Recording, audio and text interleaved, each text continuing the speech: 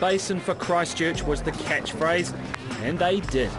10,000 fans turned up to do their bit for the earthquake-ravaged province.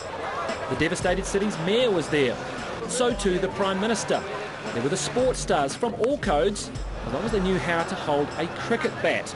And the thespians, they turned out in large numbers with the cast of The Hobbit in attendance. The Basin Reserve, cricket, sunshine. The idea for such an event just had to come from a former black cap skipper. Stephen Fleming, one of our cricketing legends, came into my office here at the Basin about a week and a half ago and he said, mate, I want to run a game. I want to fill the Basin and I want you to help me. You and Cricket Wellington. And we said we needed a headline act. We got Shane Warne across the line pretty quickly. And look, here we are, literally 9 or 10 days later with 10,000 Wellingtonians, with the weather just sublime. So it's going to be a great day. Grew up there and was devastated by what I saw. Introducing my family the day earlier to some of the great spots. And obviously friends and family, so it's a very close connection. Cricket is what I know, and that's being able to put something like this on in summer and call in some of the friendships that I've made over the years is wonderfully fulfilling. I just think on a human level, you've seen the devastation that was caused by it, and you'd be pretty hard-hearted not to kind of want to help in some way.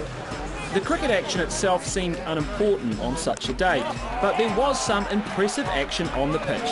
The Prime Minister had $100,000 hanging on his ability to hit a boundary off the bowling of Aussie bad boy Shane Warne.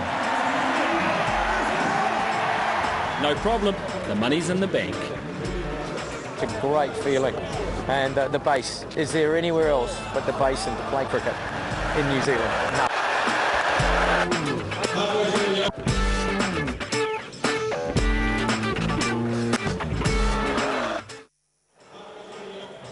It looked like an amazing day, it really did. And obviously you've just seen Wellingtonians turned out in their droves for it. They're doing it again today. We're coming to you from Te Papa. If you are a Wellingtonian and you want to come down and show your support for Christchurch, then we welcome you with open arms. Absolutely. Come on down, Wellington, after the break. We're going to a break right now. We're going to meet one of our many heroes down in Christchurch.